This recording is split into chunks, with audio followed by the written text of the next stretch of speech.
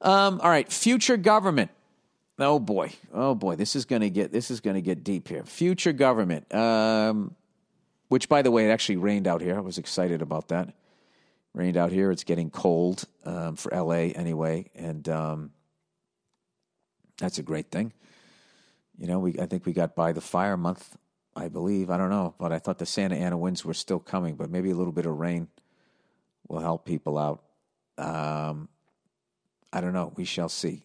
All right, but God bless anybody out there who's actually starting a company that's going to try to battle global warming as opposed to ignoring it. Hey, you guys, send me in some companies that are into that shit if you guys have any. And I won't research it, and then I'll just read it as fact. Does that sound cool? All right, future government, everybody. Dear Billy Doomsday, have you been following along with this Build Back Better thing? No. Do I want to? It's a phrase that started showing up on the platforms of candidates around the world. A few basic Google searches, and you can find where the money comes from. It's basically a collection of huge tech companies coming together with government agencies to transform society. All right. Into something better?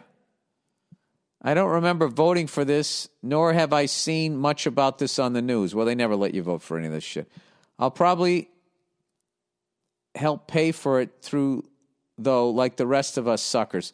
They don't seem to be releasing much information, just vague initiatives about how to spend money to make things better. Do you think they'll be taking suggestions from average Joes like us on this better future? Does a guy who hates street-level computing worry about stuff like this? Thanks, and keep plowing ahead. Listen, I know where I fit into shit, and I am not the guy that's going to solve problems. So there's just people that are a level of smart that I don't think an average person like myself can understand. And it's up to them to use my gift is I tell shit jokes. That is my gift. I come to town, I do my jokes, I jump up and down, I make an ass of myself, and you guys laugh and hopefully forget about your problems for an hour, right? That's my job. That's what I'm good at. There's super smart people that actually can probably help solve a lot of the problems that we have. And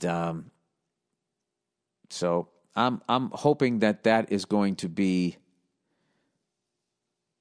that they've put that together. That is an unholy matrimony right there. Huge tech companies, which seem to own a lot of the social media. I just feel, I don't know. That seems like cameras. I'm sure they're going to sell it. Like this will. I will say if there's a way to stop certain kinds of crimes, if they just use it for that, but they'll go beyond that.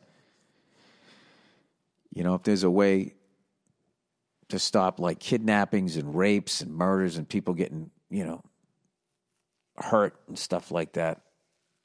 If they can use technology for that and the environment, I'm all for that, but I don't know. I would definitely be nervous about where they're going with that. But I don't know. If you want to have more freedom, make less people. It's when you 7 billion, we're going to go for 8 billion. They're just going to put us in stockades at some point. I mean, how are you going to keep all those people? But back in the day when there was just a couple million people, you just fucking walk around. You didn't need an ID. You could do whatever the fuck you wanted to do.